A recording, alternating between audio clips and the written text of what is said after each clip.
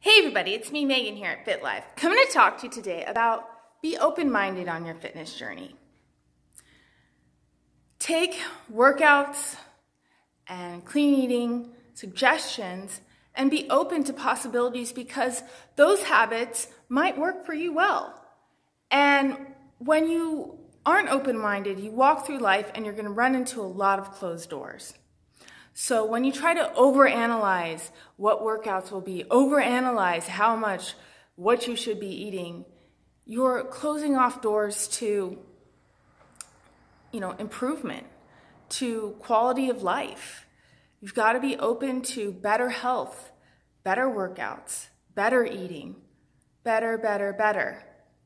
So be open-minded to change in the right direction.